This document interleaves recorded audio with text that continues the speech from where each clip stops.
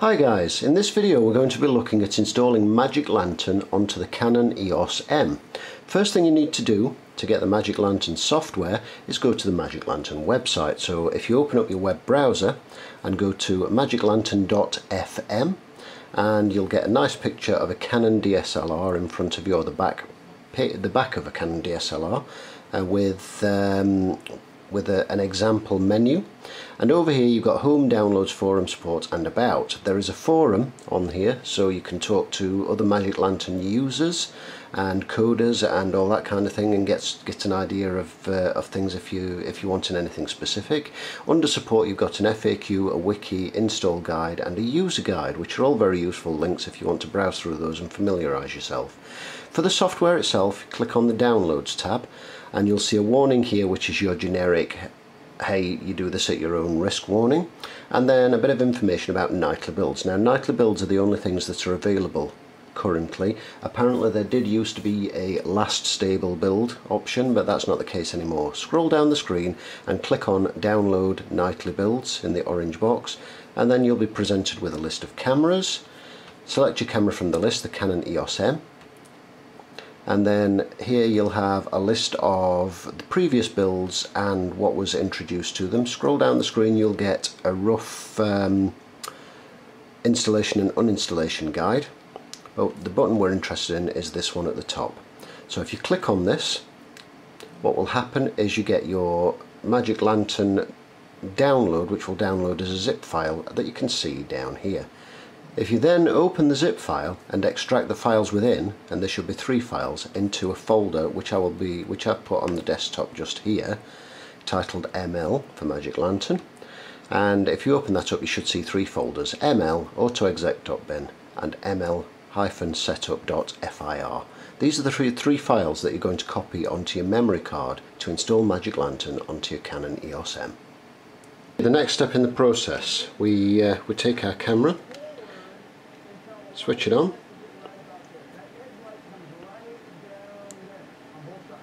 and we have files on the camera. So anything that you've got on there, you need to, if they're ones that you want to save, you need to get those onto your computer so that we can wipe the card. So you go into your menu, under the first spanner, select Format Card, make sure Low Level Format is selected, click OK, either on the screen or with the button. And what we should have now is nothing on the card at all. So we've formatted that card. Switch off your camera, pop out the card, and onto this newly formatted card we need to copy the Magic Lantern files.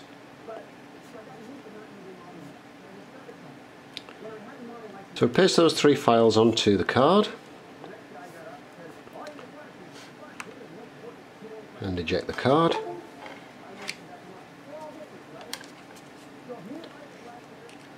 Pop that back into the camera. It's important, incidentally, to make sure that your battery is fully charged, and then switch on the camera. It will start up as normal. Go into your menu and across to the 4th spanner icon that you can see there, and down to firmware version. OK that, and it will ask if you want to update the firmware. So actually just go back, just so you can see you've got camera and lens firmware version, so you need to have camera highlighted. It will ask if you want to update the firmware, click OK.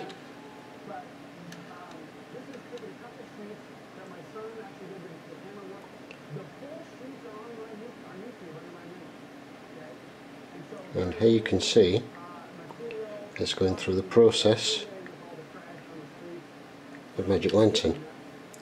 So switch the camera off,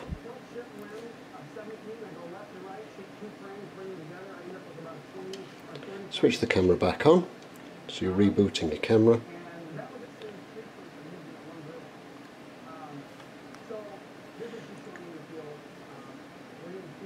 and installed we have Magic Lantern. Double tap on the screen brings up the menu.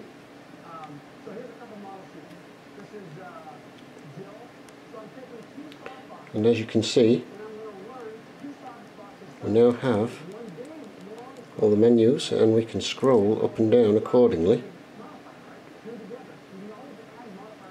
and we can see all the settings, including the important one that I wanted to check there, which was the shutter count, which various bits of software failed to get for me.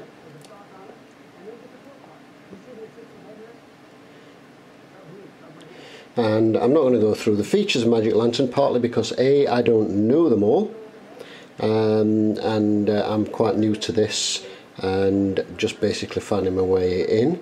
And the features, I will tell you the features that I'm installing this for, and the reason that I wanted Magic Lantern on here, and that was for zebra striping, just because I'm kind of getting into the whole video thing a little bit more, which and I understand the zebra striping is very useful for under and overexposed areas. Focus peaking for manual focus, which I find is critical when using either an EVF or a view screen like this one when you're manual focusing. And this particular camera right here that I'm videoing on, the Fuji X30, which has focus peaking as part of its menu, and it is fantastic. It really does aid manual focusing superbly, because the EVFs, even on this, which is good, is just not good enough, and the view screen, it's not good enough unless you punch in really close, which you can do on this one and also on this one. So, but when you're focusing quite quickly, it's really useful. So, so the focus peaking and the shutter count are the two main reasons that I wanted to install this. But of course, if you've been reading a little bit about Magic Lantern, you will know that that you've got a huge raft of features, especially when it comes to your movie features. And one of the other things that I do want to play with is the time-lapse option, which again the Fuji X30 has a time-lapse option. It's not a huge array of settings, but it does have a time-lapse option, and that's Magic Lantern gives you that on this particular camera. So so that's where we're at. That's how to install Magic Lantern on the Canon EOS M, and thank you for watching.